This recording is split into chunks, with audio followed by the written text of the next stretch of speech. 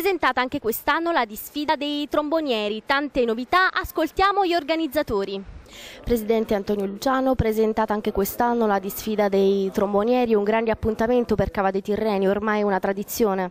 È una tradizione, ogni anno si cerca di migliorare, cercando di commettere gli errori del passato, di perfezionare la cosa nel limite possibile. La manifestazione grande è gestita dagli uomini, le persone, non siamo attori come ho sempre detto, siamo persone che tutto ciò che facciamo lo facciamo con il cuore, con tanti sacrifici e con tante prove.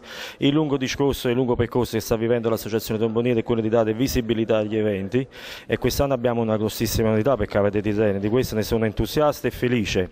Grazie all'egregio lavoro svolto dal nostro rappresentante presidente Camera di Noffi, quest'anno la disfida dei trombonieri della rievocazione storica, il corteo del sabato 4 luglio, abbiamo avuto l'onore di avere il patrocinio del Parlamento europeo, sia con una lettera, quindi il patrocinio, abbiamo avuto anche la targa del Presidente del Parlamento europeo che un'apposita commissione stabilirà chi donarla. Sicuramente non sarà donata a un gruppo vincitore della disfida ma a una realtà a parte, però vicino agli eventi cittadini, quindi questa commissione avrà un grosso lavoro da fare per dare la giusta importanza a questo grosso obiettivo che ha raggiunto l'Associazione Trombonieri per Cava dei Tirreni.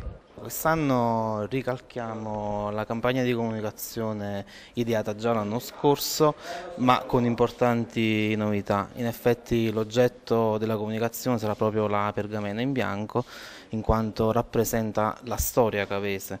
E quindi sarà proprio la pergamena ad essere l'oggetto di comunicazione.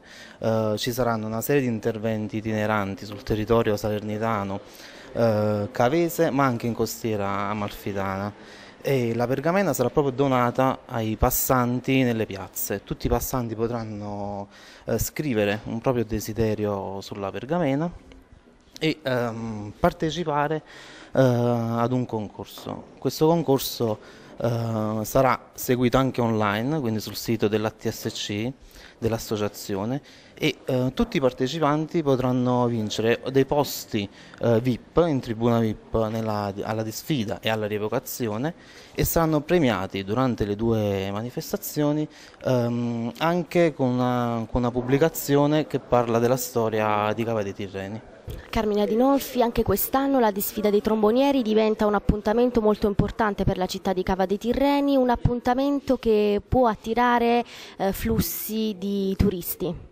È un programma che parte da lontano questo. La nostra scommessa era quella di portare nel tempo questa manifestazione a un grosso livello, ci stiamo riuscendo, ma portare anche turismo nel nostro territorio. Abbiamo pensato di fare delle proposte turistiche, quindi abbiamo avuto il coinvolgimento delle realtà turistiche del nostro territorio, le quali sono state molto sensibili a darci delle buone offerte e quindi a poter essere competitivo sul mercato turistico.